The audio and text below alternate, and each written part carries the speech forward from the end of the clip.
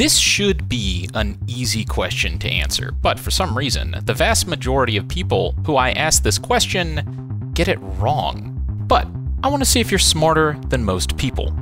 Do you know what the name of this firearm is? I know what you might think it's called, but this is actually a more modern variant of a much older rifle. But before I tell you what the answer is, make sure you click the link in the comments to get World of Guns for 50% off. Alright, did you figure out the answer yet? Because this is the M14 EBR, a modern version of the M14. The M14 itself is a selective fire gas-operated rifle that was adopted by the United States military in 1957.